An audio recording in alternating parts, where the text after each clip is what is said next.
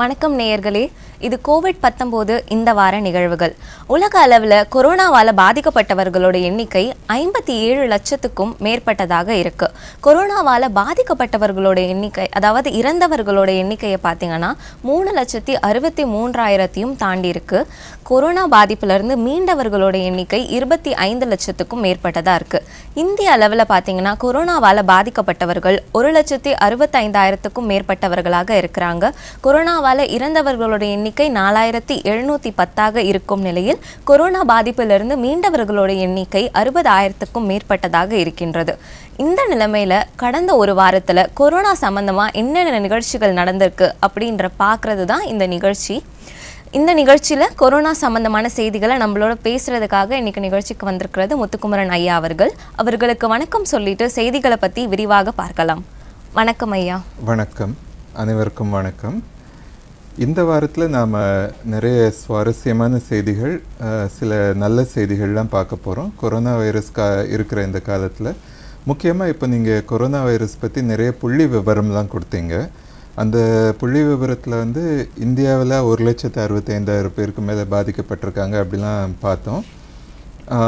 இந்தியாவில் பாதிக்கப்பட்டவர்களுடைய எண்ணிக்கை 1,65,000க்கு மேலே இருந்தாலும் இது சம்பந்தமான சில புள்ளி விவரங்கள் வந்து இன்சைட்ஸ் நியூஸ் மேகசின்லேருந்து நமக்கு கிடைச்சிருக்கு. அதாவது ரிக்கவரி ரேட் அப்படின்னா கொரோனாவிலிருந்து மீண்டு வரக்கூடிய சதவிகிதம் பார்த்திங்கன்னா இந்தியாவில் வந்து ஒரு சிறந்த நிலையில் இருக்குது. உலகத்திலே சிறந்த ரிக்கவரி ரேட்டில் இந்தியாவுக்கும் இருக்குது. அதே மாதிரி ஃபேட்டாலிட்டி ரேட்னு சொல்லுவாங்க. ஃபேட்டாலிட்டினா வந்து கொரோனாவால் உயிரிழப்பவர்களின் சதவிகிதம், அதுவும் பார்த்திங்கன்னா இந்தியாவில் வந்து சுமார் 2.9% இருக்குது. உலக அளவில் பார்க்கும்போது இந்தியாவினுடைய நிலைமை வந்து ரொம்ப பெட்டராக இருக்குது அப்படின்னு சொல்லலாம். அது மட்டும் இல்லாமல் இந்த உயிரிழந்தவர்களுடைய எண்ணிக்கை சதவிகிதம் வந்து நாளாக குறைந்துக்கிட்டே வர்றதை வந்து நம்ம அந்த 3வது கிராஃபில் பார்க்க முடியுது. அடுத்து 1,00,000 பேரில் எத்தனை பேர் கொரோனாவால் பாதிக்கப்பட்டிருக்காங்க? உலகிலேயே இந்தியாவில் தான் வந்து கொரோனாவால் பாதிக்கப்பட்டவர்கள் 1,00,000க்கு இத்தனை பேர் அப்படிங்கிறது வந்து இந்தியாவில் தான் வந்து மிக குறைவான எண்ணிக்கை இருக்குது. அதே மாதிரி 1,00,000த்தில் எத்தனை பேர் இறந்து போகிறாங்க அப்படிங்கிற சதவீதமும் வந்து இந்தியாவில் தான் மிக குறைவாக இருக்குது. இந்த விதங்களில் வந்து அச்சப்பட வேண்டிய அவசியம் இல்லை அப்படிங்கிறது தான் சொல்கிறேன். இப்போது கொரோனா சம்பந்தப்பட்ட மற்ற செய்திகள். சரிங்க, முதல்ல புதுவை சம்பந்தமாக என்னென்ன கொரோனா செய்திகள் இருக்குன்ட்டு பார்த்துட்டு போயிடலாம் ஐயா. நிச்சயமா. சரிங்கய்யா, சிவராணி என்ற பெண்மணி வந்து சிதம்பரத்திலிருந்து சென்னைக்கு வந்து கால்நடையாக நடந்து போக ஆரம்பிச்சிருக்காங்க. இதில் இன்னும் ஒரு விஷயம்னு பார்த்தீங்கன்னா, அவங்களால வாய் பேச முடியாத ஒரு பெண்மணி அவங்க புதுவை வழியாக போகிறப்போ ஒரு நிகழ்ச்சி நடந்திருக்கு. அது சம்மந்தமாக கொஞ்சம் சொல்லுங்க ஐயா. நிச்சயமாக. த ஹிந்து தமிழில் வந்து அதை பற்றி ஒரு கட்டுரை வந்திருக்கு. சிதம்பரத்திலேருந்து இப்போ புறப்பட்ட அந்த பெண்மணி சுமார் 75 கிலோமீட்டர் நடந்தே வந்திருக்காங்க. இந்த புதுச்சேரி மாநில எல்லைக்குள்ளே வந்தபோது புதுச்சேரி காவலர்கள் வந்து அவங்கள தடுத்து நிறுத்தி கேட்கும்போது அவங்களுக்கு பேச முடியல. அவங்க கையில் இருந்த கைபேசியை வாங்கி அவங்களுக்கு தெரிஞ்சவங்களுக்கு தொடர்பு கொண்ட போது தான் தெரிஞ்சிருக்கு அவங்க வாய் பேச முடியாதவங்க சிதம்பரத்துலேருந்து சென்னைக்கு நடந்தே போயிட்டுருக்காங்கன்னு சொல்லிட்டு. அதனால் அந்த வழியாக செல்கின்ற லாரிகளில் கேட்டிருக்காங்க. தமிழ் அப்படிங்கிற ஒரு லாரி டிரைவர் வந்து ரொம்ப கனிவோடு அவங்கள கொண்டு போய் விட்டுடுறேன் அப்படின்னு சொல்லியிருக்காரு. அதே மாதிரி அவங்க சென்னைக்கு போய் சேர்ந்துட்டாங்களாங்கிறது முதற்கொண்டு இவங்க வந்து தெரிஞ்சுக்கிட்டு அதுக்கப்புறம் தான் வந்து ஒரு மன நிம்மதி அடைஞ்சிருக்காங்க. அந்த அளவுக்கு வந்து கனிவாக புதுச்சேரி போலீஸாரினுடைய நடத்தை இருந்திருக்குது. சரிங்கய்யா, இப்போ பாகூர் பார்த்தீங்கன்னா புதுவைக்கு ரொம்ப அருகில் இருக்கிற ஒரு பகுதி. பாகூர் பஞ்சாயத்தில் வந்து வழக்கறிஞர் வேல்முருகன் வந்து கொரோனா ஆரம்பித்த காலத்துலேருந்தே, ஊரடங்கு போட்ட காலத்துலேருந்தே நிறையா உதவிகளாக செஞ்சுட்டு வந்துட்டு இருக்காங்க. அது சம்மந்தமாக கொஞ்சம் சொல்லுங்கய்யா. ஆமாம், நானும் அந்த புதுச்சேரி செய்தித்தாள்களை பார்க்கும்போது அடிக்கடி பார்த்துருக்கேன். வழக்கறிஞர் வேல்முருகன் வந்து பாதிக்கப்பட்ட மக்களுக்கு உணவுகள் வழங்கினார் அப்படிங்கிற மாதிரிலாம் வந்துட்டு இருந்தது. இப்போது இன்றைக்கி 27ஆம் தேதி வந்திருக்கிற செய்தி நமது முரசு பத்திரிகையில் துப்புரவு தொழிலாளர்களுக்கு அவர் வந்து நிவாரணப் பொருட்கள் வழங்கியிருக்காரு. சரிங்க ஐயா. சிபிஎஸ்சி எக்ஸாம்ஸில் பார்த்தீங்கன்னா வந்து அவங்க தேர்வெல்லாம் ஜூலை மாதம் 1 15ஆம் தேதி வரைக்கும் நடத்துவோம் அப்படின்னு ஏற்கனவே பார்த்துருந்தோம். அவங்க வந்து தேர்வு மையங்கள் எங்கெங்கே வந்து பசங்க எழுதுறது அப்படின்றதுல ஒரு குழப்பம் இருந்தது இந்த ஊரடங்கால. அப்போ வந்து தேர்வு மையங்கள் எங்கெங்கெல்லாம் எழுதலாம் அப்படின்றத பற்றி ஒரு செய்தி கொடுத்துருக்காங்க. அதை பற்றி கொஞ்சம் சொல்லுங்க ஐயா. ஆமாம், சிபிஎஸ்சியினுடைய செய்தி வெளியீடு வந்து நமக்கு கிடைத்திருக்கு. அதில் வந்து மாணவர்கள் அது முக்கியமாக இப்போ இந்த உறைவிட பள்ளின்னு சொல்லுவாங்க, ரெசிடென்ஷியல் ஸ்கூல், அந்த மாதிரி பள்ளிகளில் படிக்கிற மாணவர்கள்லாம் லாக்டவுன் போட்டபோது அவங்கவுங்க ஊர்களுக்கு சொந்த ஊர்களுக்கு போயிருப்பாங்க. அந்த மாணவர்கள் வந்து இந்த பள்ளி இருக்கிற ஊருக்கு வந்து தேர்வு எழுதணும்னு அவசியம் இல்லை. அவங்க எந்த ஊரில் அவங்களுடைய வீடு இருக்கோ அந்த ஊர்லேருந்தே தேர்வு எழுதிக்கலாம் அப்படின்னு சிபிஎஸ்சியில் சொல்லியிருக்காங்க. இதில் விசேஷம் என்னென்னா தமிழ்நாடு அரசும் இதே மாதிரி சொல்லியிருக்காங்க. அதை அடுத்த செய்தியை பார்க்கலாம். சரிங்கய்யா. இப்போது 10ஆம் வகுப்பு தேர்வு எழுதுகிற மாணவர்கள்லாம் வந்து தேர்வு இப்போ பொது தேர்வு அவங்களுக்கு வரப்போகுது. இப்படி இருக்க நிலைமையில் வந்து புதுவையில் வந்து 200க்கும் மேற்பட்ட பள்ளிகளில் வந்து மாணவர்கள் எழுத போகிறாங்க பொது தேர்வு அப்படின்னு ஒரு செய்தி வந்திருக்கு. அதை பற்றி கொஞ்சம் சொல்லுங்கய்யா. கண்டிப்பாக. பொதுவாக புதுவையில் பார்த்தீங்கன்னா ஒரு 30லேருந்து 40 பள்ளிகள் வரைக்கும் தேர்வு மையம் இருக்கும். ஆனால் இந்த முறை மாணவர்கள் தாங்கள் பயிலும் பள்ளியிலேயே வந்து தேர்வு எழுதலாம் அப்படிங்கிறதுனால புதுவையில் மட்டும் 200க்கும் மேற்பட்ட பள்ளிகளில் தேர்வு நடக்க போகுது. அது மட்டும் இல்லாமல் கல்லூரி இறுதி ஆண்டு தேர்வுகளும் ஜூலை முதல் வாரத்தில் புதுவையில் நடக்க போகுது. சரிங்கய்யா.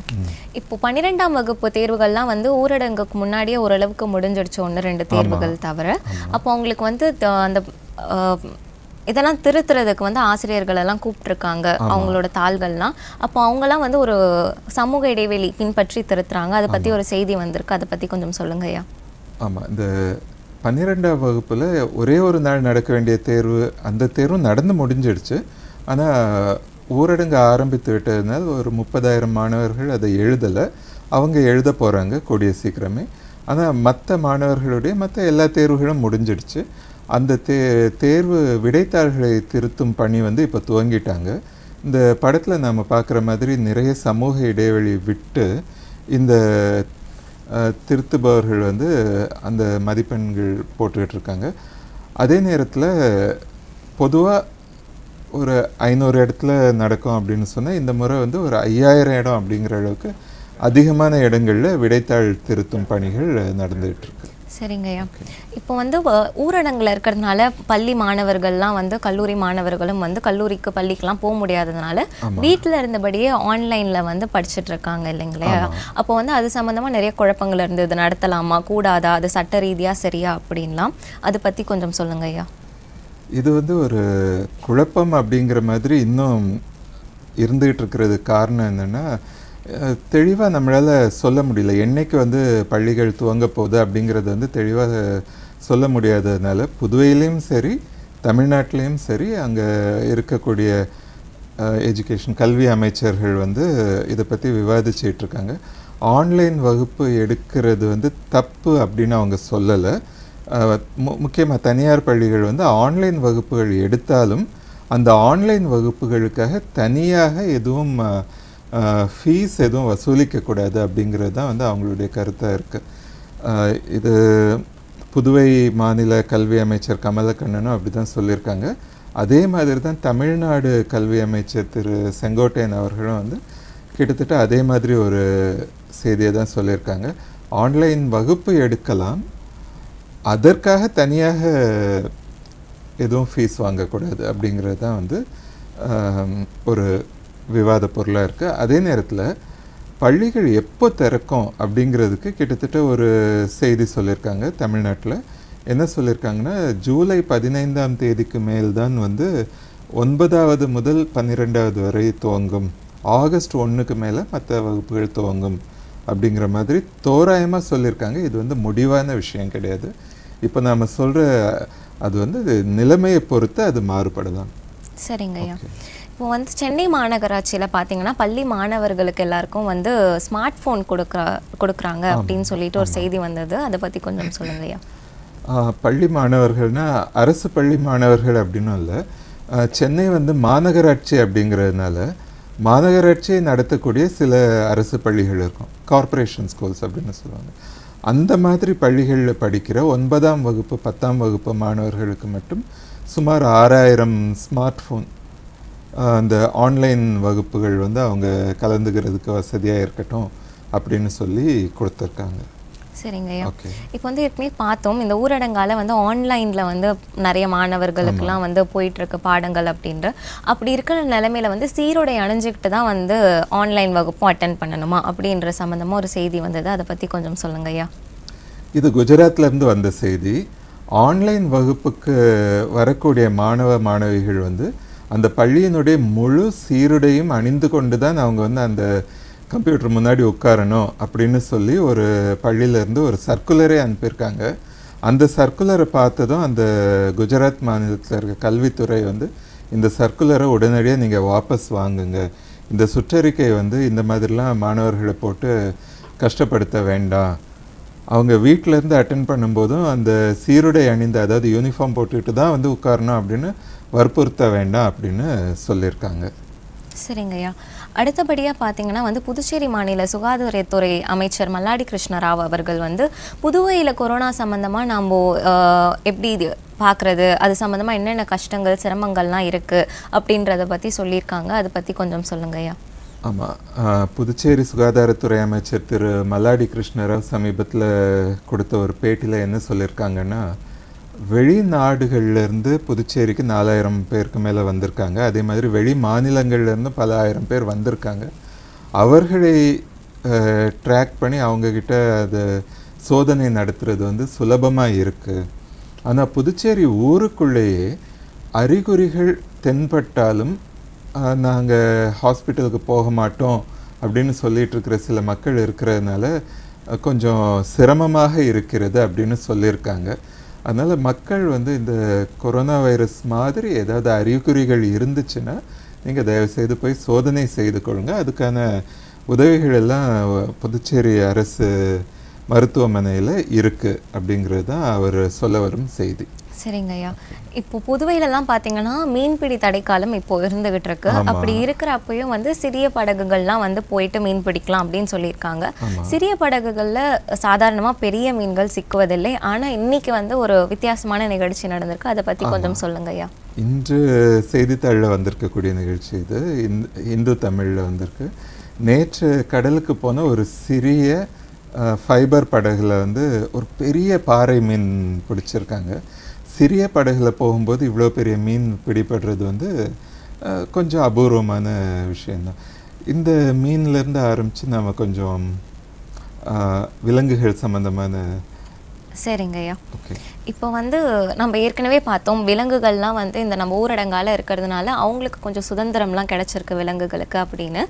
ஒரு கரியல் விலங்கு பார்த்தீங்கன்னா நேபாளில் விட்டது 60 நாளே 1100 கிலோமீட்டர் கிட்ட பயணிச்சு வந்திருக்கு. அதை பற்றி கொஞ்சம் சொல்லுங்க ஐயா. ஆமாம், நாம் செய்தித்தாள்களில் அதிகமாக பார்த்துட்ருக்குறோம். அவங்க இத்தனை கிலோமீட்டர் போனாங்க, இவங்க அத்தனை கிலோமீட்டர் போனாங்க அப்படிங்கிற சில விஷயங்கள் பார்த்துட்ருக்குறோம். அவங்க வந்து தங்கள் சொந்த ஊர்களை தேடி போகிறாங்க. ஆனால் கரியல் என்பது வந்து ஒரு மீன்பிடி முதலை, மீன் உண்ணி முதலைன்னு சொல்லலாம், இல்லைன்னா வந்து கூர்மூக்கு முதலை அப்படின்னு கூட சொல்லுவாங்க. அது கங்கை ஆற்றில் மட்டும்தான் இருக்கக்கூடிய ஒரு பாதிக்கப்பட்ட ஒரு விலங்கு, என்டேஞ்சர்ட் அனிமல். ஆனால் நேபாளத்தில் பிடிக்கப்பட்ட ஒரு கரியல் முதலையை வந்து நேபாள வனத்துறை அதிகாரிகள் அங்கேயே வந்து ஆற்றில் விட்டுருக்காங்க. இந்த கிட்டத்தட்ட நம்ம ஊரடங்கு ஆரம்பித்த காலத்தில். ஆனால் இந்த 2 மாதத்துக்குள்ளேயே அது கிட்டத்தட்ட 1100 கிலோமீட்டர் நேபாள் நாட்டிலேருந்து நம்ம இந்தியா பூரா கடந்து வந்து மேற்கு வங்காளத்தில் போய் அது சிக்கியிருக்கிற மீனவர்களுடைய வலையில் சிக்கியிருக்கு. அதனுடைய வாலில் வந்து அந்த நேபாள அதிகாரிகள் வைத்திருந்த மார்க்கிங்ஸ், குறியீடுகள், அதை வச்சு கண்டுபிடிச்சிருக்காங்க. இது வந்து நேபாளில் 60 நாட்களுக்கு முன்னாடி விடப்பட்ட மீன் உண்ணி முதலை அப்படிங்கிறது. சரிங்க ஐயா. இப்போ கருஞ்சிறுத்தை பார்த்தீங்கன்னா வந்து கொஞ்சம் அங்கே பார்க்குறதே ரொம்ப கஷ்டம் அப்படின்ற மாதிரி ஒரு விலங்கு தான் கருஞ்சிறுத்தை. அப்படி இருக்கிறப்போ சத்தீஸ்கர் மாநிலத்தில் வந்து கிட்டத்தட்ட ஒரு 7 வருடங்களுக்கு அப்புறம் கருஞ்சிறுத்தை வந்து பார்த்துருக்காங்க. அதை பற்றி கொஞ்சம் சொல்லுங்க ஐயா. ஆமாம், நாம் கூட ஒரு 2 வாரத்துக்கு முன்னாடி இதே மாதிரி ஒரு செய்தி பார்த்தோம். அது கோவா மாநிலத்தில் வந்து கருஞ்சிறுத்தை இல்லைன்னு நினச்சிட்டு இருந்தாங்க. அங்கே வந்து ஒரு கருஞ்சிறுத்தை பார்த்தாங்க. சத்தீஸ்கர் மாநிலத்துலேயும் வந்து 7 வருடங்களுக்கு மேலாக கருஞ்சிறுத்தை தென்படலை. இப்போ சமீபத்தில் தென்பட்டிருக்குன்னு ANI செய்தி வந்து ட்விட்டர் மூலமாக வந்திருக்குதுங்க. சரிங்க ஐயா. ஊட்டிக்கு அருகில் இருக்க கோத்தகிரி ஊரில் பார்த்தீங்கன்னா வந்து 3 கரடிகள் வந்து பயிர்கள்லாம் ரொம்ப நாசம் பண்ணிட்டு இருக்கு அப்படின்ற மாதிரி ஒரு செய்தி வந்திருக்கு. அதை பற்றி கொஞ்சம் சொல்லுங்க ஐயா. கரடிகள் வந்து பொதுவாக பார்த்திங்கன்னா தனித்து வாழக்கூடிய விலங்குகள். எப்போ வந்து அது ஒரு குரூப்பாக இருக்கும் அப்படின்னு கேட்டால் ஒரு அன்னை அதனுடைய குட்டிகள் அந்த மாதிரி இருந்தால் தான் வந்து குரூப்பாக இருக்கும். அந்த மாதிரி ஒரு அம்மா கரடியும் ஒரு தாய் கரடியும் 2 பிள்ளைகளும் வந்து கோத்தகிரி மலை பக்கம் அதிகமாக சுற்றிட்டுருக்கு. இதுங்களால் வந்து அந்த கிராமத்து மக்கள் கொஞ்சம் அச்சத்தில் இருக்காங்க. இதுதான் வந்து அது சம்மந்தப்பட்ட செய்தி. சரிங்க ஐயா. மேலும் பல செய்திகள் நம்ம பார்ப்போம். அதுக்கு முன்னாடி ஒரு சிறிய இடைவெளிக்கு போயிட்டு வந்துடுவோம். வணக்கம் நேயர்களே, மீண்டும் சந்திப்பதில் மகிழ்ச்சி. இப்போ நம்ம வந்து கொஞ்சம் நல்ல செய்திகளை வந்து இதுக்கப்புறம் பார்க்க ஆரம்பிக்கலாம். சென்னையில் வந்து புழல் ஏரி அல்லது செங்குன்றை ஏரின்னு சொல்லப்படுற ஏரி வந்து சென்னை மக்களுக்கு குடிநீருக்கு ஒரு அத்தியாவசியமான ஒரு ஏரியாக இருந்துகிட்ருக்கு. அந்த ஏரி பற்றி ஒரு செய்தி இந்த கொரோனா காலத்தில் வந்திருக்கு. அதை பற்றி கொஞ்சம் சொல்லுங்க ஐயா. அதாவது கடந்த ஆண்டு இதே தேதியில் பார்த்திங்கன்னா சென்னைக்கு நீர் ஆதாரமாக இருக்கக்கூடிய பல ஏரிகள் வந்து வறண்டு காணப்பட்ட நிலைமை இருந்தது. ஆனால் இந்த ஆண்டு மிக இனிப்பான செய்தி என்னென்னா தேவையான அளவுக்கு தண்ணீர் இருக்கிறது. அது மட்டும் இல்லாமல் கூடிய விரைவில் மழையும் துவங்க போகுது அப்படிங்கிற செய்தியும் நமக்கு வந்துருக்கு. சரிங்க ஐயா. மீன்பிடி தடைக்காலம் பார்த்தீங்கன்னா வந்து 61 நாட்கள்லேருந்து குறைச்சிருக்காங்க. அதை பற்றி கொஞ்சம் சொல்லுங்க ஐயா. ஆமாம், தமிழக அமைச்சர் ஜெயக்குமார் அவர்களும் சொல்லியிருக்காங்க, புதுவை மாநிலத்திலையும் சொல்லியிருக்காங்க. 61 நாட்களாக இருந்த மீன்பிடி தடைக்காலத்தை வந்து 47 நாட்களாக குறைத்து உத்தரவிட்டிருக்காங்க. இதன் மூலம் என்ன ஆக போகுதுன்னா தமிழகத்தின் கிழக்கு கடற்கரை, தமிழகத்தில் இருக்கிறது கிட்டத்தட்ட கன்னியாகுமரி மாவட்டம் தவிர மீது எல்லாமே வந்து கிழக்கு கடற்கரை தான். முழுக்க முழுக்க வந்து வர 1ஆம் தேதியிலேருந்தே வந்து மீன்பிடி காலம் துவங்கிரும். மீனவர்கள் மகிழ்ச்சியில் இருக்காங்க. சரிங்கய்யா. விழுப்புரம் மாவட்டத்தில் இருக்க முண்டியம்பாக்கம் அரசு மருத்துவக் கல்லூரி மற்றும் மருத்துவமனையில் பார்த்தீங்கன்னா கிட்டத்தட்ட 2 லட்சத்துக்கு மதிப்பிலான பொருட்கள்லாம் கொரோனா சம்பந்தமாக மீட்பு பணிக்காக கொடுத்துருக்காங்க சிலர். அதை பற்றி கொஞ்சம் சொல்லுங்க ஐயா. நக்கீரனில் வந்த செய்தி இது. அதாவது விழுப்புரம் மாவட்ட ஆட்சியர் இருக்காங்க இல்லையா, அவர்களுடைய முன்னாள் நண்பர்கள், பள்ளியில் கல்லூரியில் படித்தவங்க வந்து அவர் கூட படித்தவங்க எல்லாரும் சேர்ந்து நம்மளுடைய நண்பர் வந்து அங்கே கலெக்டராக இருக்கார், அந்த இடத்துக்கு நாம் நிறைய பொருட்களை அனுப்பி வைத்தால் நல்லா இருக்கும், அவருக்கும் உதவியாக இருக்கும், மக்களுக்கும் உதவியாக இருக்கும்னு சொல்லி அந்த முண்டியம்பாக்கம் அரசு மருத்துவக் கல்லூரி மற்றும் மருத்துவமனைக்கு வந்து சுமார் 2 லட்சம் பெருமானம் உள்ள மெத்தைகள், கட்டில்கள், இந்த மாதிரி பொருட்கள்லாம் அனுப்பி வச்சுருக்காங்க. சரிங்கய்யா. இப்போது கொரோனாவால் பாதிக்கப்பட்டவர்கள் பலதரப்பட்ட மக்கள் நம்ம பார்த்துட்டு தான் இருக்கோம். அப்படி பாதிக்கப்பட்ட தரப்பட்ட மக்களில் வந்து ஒருத்தவங்கன்னு பார்த்தீங்கன்னா சர்க்கஸ் வச்சு பொழப்பு நடத்துகிறவங்களும் தான் சொல்லணும். அப்படி இருக்கும்போது தி கிரேட் பாம்பே சர்க்கஸோட குழுவினர் பற்றி ஒரு செய்தி வந்திருக்கு. அதை பற்றி கொஞ்சம் சொல்லுங்க ஐயா. த கிரேட் பாம்பே சர்க்கஸ் அப்படிங்கிறவங்க ஒரு ரொம்ப ஃபேமஸான சர்க்கஸ் கம்பெனி. அவங்க வந்து ஒரு ஊர்லேருந்து ஒரு ஊராக போய் கூடாரம் அமைத்து அங்கே 1 மாதம் 2 மாதம்னு தங்கி இருந்து சர்க்கஸ் நடத்துவாங்க. இந்த கொரோனா காலத்தில் நல்ல வேளை அவங்க வந்து தமிழ்நாட்டில் இருக்கிற மன்னார்குடிங்கிற நகரத்தில் சிக்கிக்கிட்டாங்க. அந்த மன்னார்குடி மக்கள் வந்து அவங்கள நல்லா கவனிச்சுக்கிறாங்க, அவங்களுக்கு சுமையாக நாங்கள் மாறிட்டோம் அப்படிங்கிற ஒரு வருத்தம் இருந்தாலும் நல்ல வேளை நாங்கள் அந்த மன்னார்குடியில் இருக்கிறோம், அந்த மக்கள் எங்களை ரொம்ப நல்லா கவனிச்சுக்கிறாங்க, 60 நாட்களுக்கு மேலே ஆனதுக்கப்புறமும் அவங்க வந்து எங்களை நல்லா பார்த்துக்கிறாங்க அப்படிங்கிறது அந்த சர்க்கஸ் வாசிகளினுடைய நெகிழ்ச்சியான நினைவலையாக இருக்கிறது. சரிங்கய்யா. பிரதமர் மோடி அவர்கள் பார்த்தீங்கன்னா வந்து இலங்கை மற்றும் மொரிஷியஸ் நாடுகளுக்கு ஒரு செய்தி சொல்லியிருக்காங்க. அதை பற்றி கொஞ்சம் சொல்லுங்கய்யா. கடந்த 24ஆம் தேதி நம்ம பாரத பிரதமர் திரு நரேந்திர மோடி அவர்கள் மொரீஷியஸ் நாட்டுக்கும் இலங்கை நாட்டுக்கும் வந்து நட்பு கரம் நீட்டியிருக்காங்க. இந்த ரெண்டும் இந்தியாவிற்கு தெற்கே இருக்கக்கூடிய தீவு நாடுகள் அப்படிங்கிறது தெரியும். உங்களுக்கு எந்த உதவி வேண்டுமானாலும் இந்த கொரோனா வைரஸ் காலத்தில் தைரியமாக கேளுங்க, நான் செய்து கொடுக்குறேன் அப்படிங்கிற உத்தரவாதத்தை நம்ம பிரதமர் அவர்கள் கொடுத்துருக்காங்க அந்த 2 நாடுகளுக்கும். சரிங்கய்யா. ஹர்ஷவர்தன் அவர்கள் பார்த்தீங்கன்னா வந்து உலக சுகாதார அமைப்பில் வந்து ஒரு பொறுப்பு ஏற்றிருக்காங்க. அதை பற்றி கொஞ்சம் சொல்லுங்கய்யா. நாம் இதை கடந்த வாரமும் பார்த்தோம். ஏன்னா அன்றைக்கி தான் இந்த நிகழ்வு நடந்தது. இப்போ அது சம்பந்தமான இந்த படத்தை நாம் பார்க்கலாம். ஏஎன்ஐ வெளியிட்டிருக்கும் செய்தியில் ஹர்ஷவர்தன் நம்மளுடைய சுகாதாரத்துறை அமைச்சர் வந்து உலக சுகாதார நிறுவனத்தின் நிர்வாக அமைப்பின் தலைவராக பொறுப்பேற்றிருக்கிறார். அது நேராக போய் ஏற்றுக்க முடியாது இந்த கொரோனா காலத்தில், அதனால ஆன்லைன் மூலமாகவே வந்து பொறுப்பேற்றுக்கிட்டாங்க.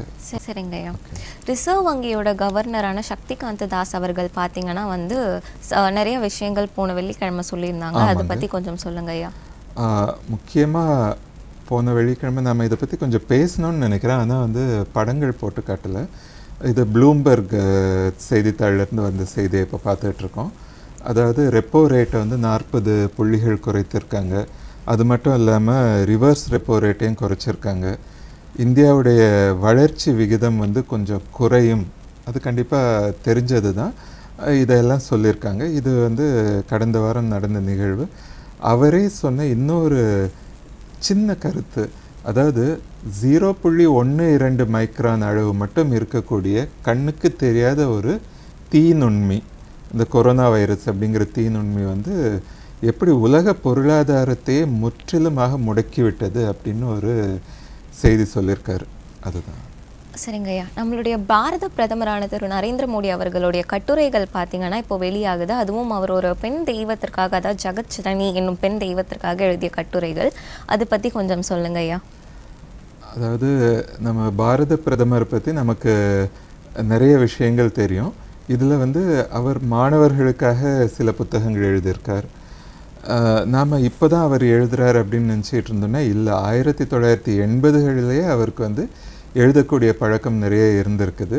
ஜெகத் ஜனனி என்னும் பெண் தெய்வத்தை பார்த்து அவர் தினம்தோறும் எழுதுவது போல் லெட்டர்ஸ் டு மதர் அப்படிங்கிற பேரில் இப்போ இந்த கொரோனா காலத்தில் வந்து அதை கம்பைல் பண்ணி ஒரு புத்தகமாக வெளியிடுறதுக்கு ஏற்பாடு பண்ணியிருக்காங்க. ஒரு நாட்டின் பிரதமராகவும் இருந்துக்கிட்டு இந்த வேலைகளை அவர் செய்துட்ருக்கிறது ஒரு நெகிழ்ச்சியான விஷயமாக இருக்கிறது. கோவையில் பார்த்தீங்கன்னா சூலூர் என்ற ஊரில் வந்து தேஜஸ் ரக படைப்பிரிவு விமானங்கள்லாம் வந்திருக்கு. அதை பற்றி கொஞ்சம் சொல்லுங்கய்யா. தேஜஸ் விமானம் வந்து நான் கல்லூரியில் பயிலும் அந்த காலத்திலேருந்தே ஒரு பெருமையான விஷயமாக இருந்தது.